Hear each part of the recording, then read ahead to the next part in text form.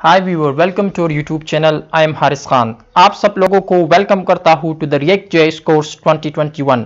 आज के introductory lecture में हम रिएक्ट के बारे में लर्न करेंगे। रिमेंबर, ये हमारा जो प्लेलिस्ट होगा ये इंशाल्लाह 2021 में सबसे बेस्ट रिएक्ट प्लेलिस्ट होगा, specially in the Urdu. So let's get started. मैंने अपना इंट्रोडक्शन आप लोगों के साथ किया। मैं एक इंजीनियरिंग स्टूडेंट हूँ, इंजीनियरिंग कर रहा हूँ, software engineering from the university of engineering and technology Mardan. So let's get started our topic.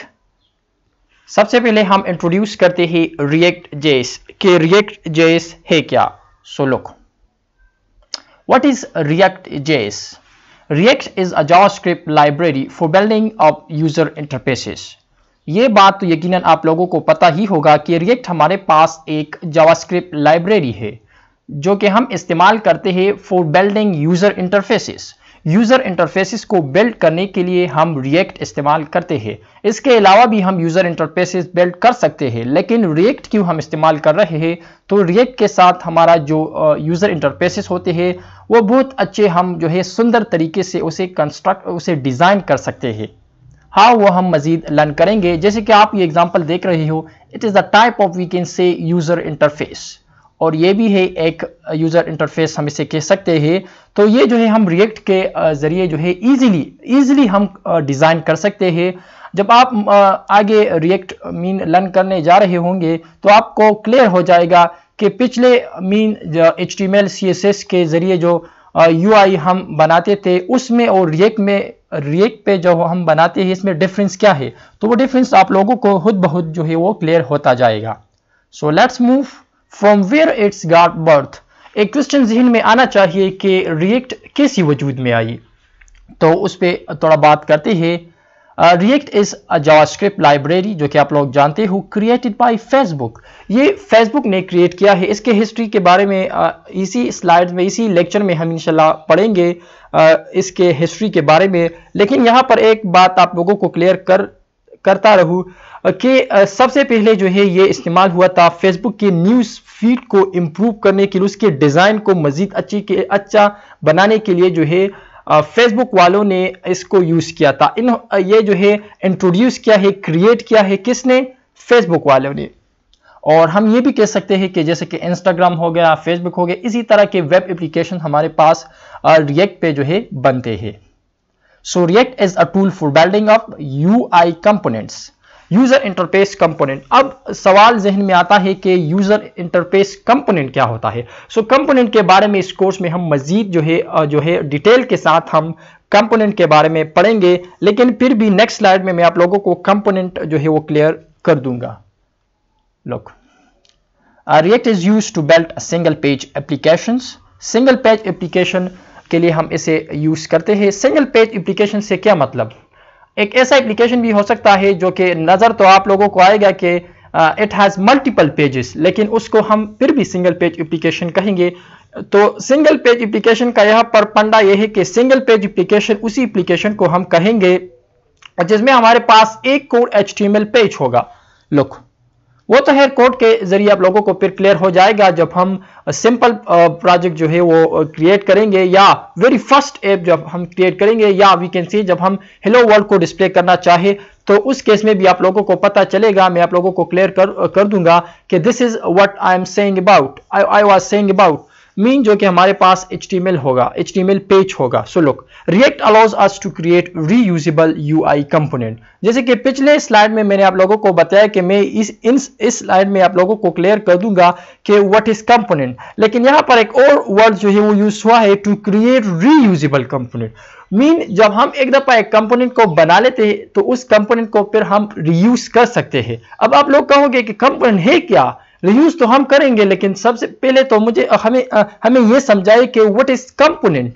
So look, ये जो एग्जांपल आप लोग देख रहे हो इसमें नीचे ये जो बॉक्सेस नजर आ रहे हैं क्लाउड टाइप का, ये जितने भी है नीचे इस लैपटॉप की आइकन से नीचे जो कि 4 आपको नजर आ रहे हैं, 4 एक रो में और उससे नीचे, तो हम ये कह सकते हैं कि ये एक बॉक्स जो है हमारे पास कंपोनेंट है। हमने इसका कोड कर लिया। अब ये जो दूसरा कंपोनेंट आप लोगों को नजर आ रहा है, ये हमने उसको सिर्फ कॉल किया है, तीसरा, चौथा, अप टू 8।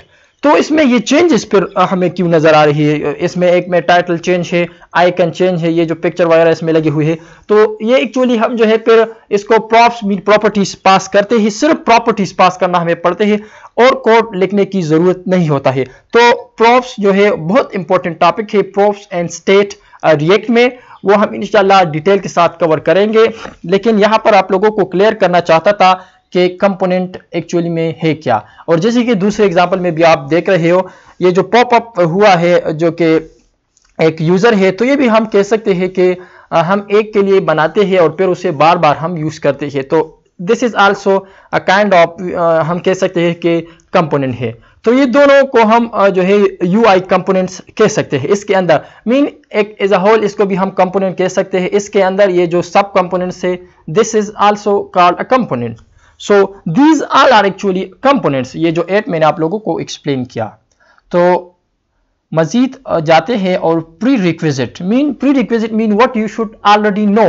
रिएक्ट पे आने से पहले आप लोगों को क्या जो है पहले लर्न करना चाहिए, तो उनको हम यहां पर डिस्कस करेंगे। Before starting with reactjs you should have intermediate experience in, तो आप लोगों को इंटरमीडिएट एक्सपीरियंस होना चाहिए, बेसिक नॉलेज जो है आप लोगों को होना चाहिए किस चीज के। The very first one is that is HTML CSS, तो और थर्ड वन जो है दैट इज जावास्क्रिप्ट। तो इन तीनों की बेसिक जो जब आप लोगों को कवर होगी, तो you can easily able to learn reactjs। And again, I'm welcoming you to the reactjs 2021 course. So you should also have some experience with the new JavaScript feature introduced in the ECMAScript 6 ES6. You will learn about them in the coming live sessions. So inshallah आज के इस lecture के अलावा हमारे जितने भी lecture होंगे, I'll try कि वो ऑनलाइन सेशंस जो है वो होंगे और उसमें हम चीज़ों को इंशाल्लाह कवर करेंगे और अच्छी तरीके से देखेंगे और डॉक्यूमेंटेशन को भी टच करेंगे कि कैसे आप लोग डॉक्यूमेंटेशन रिएक्ट का जो ऑफिशियल डॉक्यूमेंटेशन है उसको हम कैसे यूज करेंगे। सो बात करते हैं यहाँ पर feature introduced in the ES6। तो जावास्क्रिप्ट में एक नया फीचर जो है वो इंट्रोड्यूस हुआ है, इसके बारे में मजीद हम पढ़ेंगे। अगर आप लोगों को ये नहीं आना चाहिए, don't worry, we will cover it in this course. इस कोर्स में 2021 जो कोर्स है हमारा reactjs, इसमें इंशाल्लाह हम इसको कवर करेंगे, डोंट वरी अबाउट दिस। लेकिन इसका मैं जनरल आप लोगों को सिर्फ ये बताऊं कि आप लोग जावास्क्रिप्ट सीख चुके होंगे क्योंकि यहाँ पर आ चुके हो। तो आप लोगों ने जब वेरिएबल आप डिक्लेयर करते हो उधर तो वार लिख देते हो, WAR। यहाँ पर ES6 का वो ये है कि आप लोग लेट और कांस्टेंट के साथ भी इसे डिक्लेयर कर सकते हैं। लेट मीन वार के जगह हम यूज करते हैं, कांस्टेंट पे उसकी वैल्यू हम चेंज नहीं करेंगे। तो इंशाल्लाह वो डिटेल के साथ हम देखेंगे, don't worry about it. So let's see what's next, how does react works. तो रिएक्ट काम कैसा करता है इसको थोड़ा डिफाइन करते हैं। React creates virtual dome in the memory.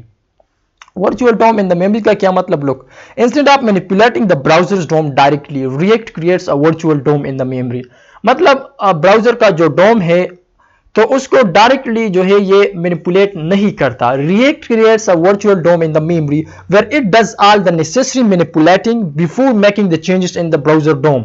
मतलब ये कि अगर आप लोगों ने एक अब जब हम प्रोग्राम को रन करेंगे फिर आप लोगों को क्लियर हो जाएगा, लेकिन यहां पर वैसे एग्जांपल दे रहा हूं कि मिसाल के तौर पर आप लोगों ने एक प्रोग्राम को रन कर दिया, तो चेंजेस आपने कोड में किया फिर उसको रन कर दिया, तो वो आपके एक्चुअल कोड जो है वो दोबारा से वो री रेंडर हम कह सकते हैं, सॉरी डोम को जो है वो दोबारा नहीं, जितना चेंजेस हमने किया सिर्फ उतना टाइम जो है वो लेगा। मीन जल्दी जो है वो क्या होगा, रिलोड होगा। React only change what needs to be change. Look it what I said, जो मैंने कहा वो यहां पर एक्सप्लेन हो। Look, react only change what needs to be change.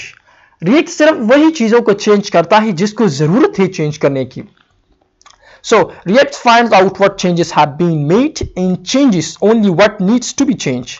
वही बात लेकिन थोड़ा एक्सपैंड करके थोड़ा वजाहत के साथ जो है उसे दोबारा यहां पर कहा है। You will learn this various aspect of how react does this in the rest of this tutorial. सो हमारे जितने भी कोर्सेस है उसमें मजीद आप जो है इसके बारे में लर्न करेंगे कि रिएक्ट एक्चुअल में काम कैसा करता है। और इसके अलावा रिएक्ट बहुत ही इंटरेस्टिंग, बहुत ही ईजी जो है कोर्स है और इसके जरिए आप इजीली जो है वो UI मीन यूजर इंटरफेसेस बना सकते हैं। तो again I welcome you to the this big mega, we can say, course React 2021. और React history के बारे में अगर हम बात करें तो I think that would be quite enough for this session. We will talk about the React history and as well as the other topics in the next session. Till that, Allah Hafiz.